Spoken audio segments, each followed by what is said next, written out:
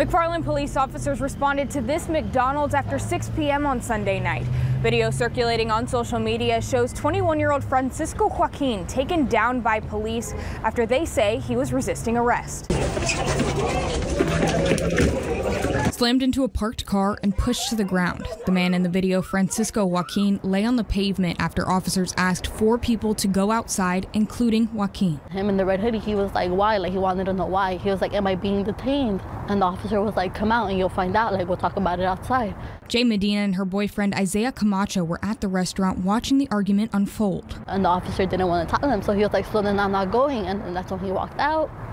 And then they started chasing after him, and he started running. According to the McFarland Police Department, the officers responded to a call about a fight at the location. Because there was a fight outside. The cop had his radio, and he said, hey, go get him. And he went to go get him.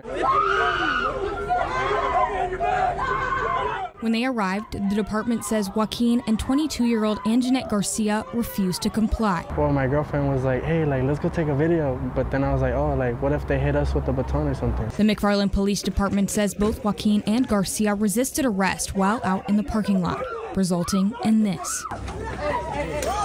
Medina says she felt the most shock after seeing the officers pull Garcia to the ground. I felt so bad for her, but I didn't want to get in it because I didn't want the cops to do anything to me or for them to think I was related to her or anything. I was just like, let me just document everything. While recording the video, Medina remembers feeling scared after watching officers hit Joaquin several times and pin down Garcia. Her parts came out. She was wearing a shirt, so her, area was out, and she was asking to be covered. She was like, cover me, please. Like, she was telling them, and they didn't cover her, nothing. It's my shirt!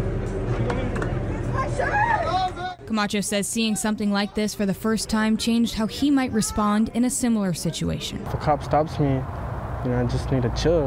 The McFarland Police Department declined our request for an on-camera interview at this time. But in a press release, the department says they were assisting the Kern County Sheriff's Office and the California Highway Patrol in breaking up several attempted street takeovers in the area, involving around 200 vehicles, leading to the incident at the McDonald's. According to officers, Joaquin is a documented gang member in Fresno, and in a search of Joaquin, police found a handgun with an illegal extended magazine. Francisco Joaquin and Anjanette Garcia were both booked into the Lerdo Justice Facility Center. This investigation is still ongoing. For 23 ABC News, I'm Dominique Lavigny, your neighborhood reporter.